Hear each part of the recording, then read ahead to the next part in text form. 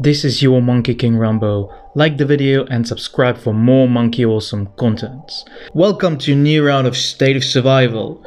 Today we talk about the cancellation of rapid growth. That was a shocking moment of today for all of us. But we will go to the details, what happened, what they changed and what is Journey of Glory. First of all, we had this message today in our system notification and it was a shock for everyone.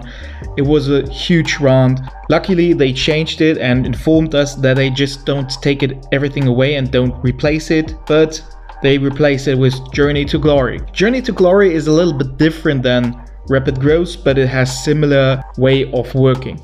On the right side you see the tasks, but first of all, this won't come back. Rapid growth is gone. It is done. It won't be back.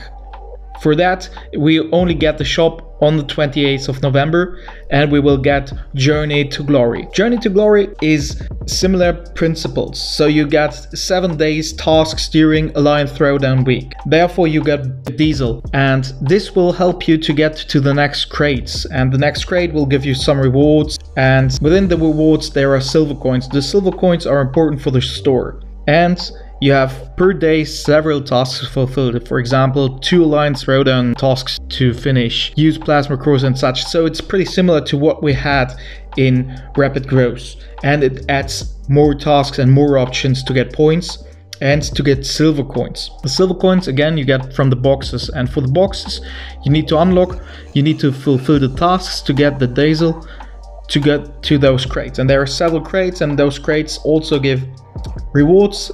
On top they will give you silver coins for the store.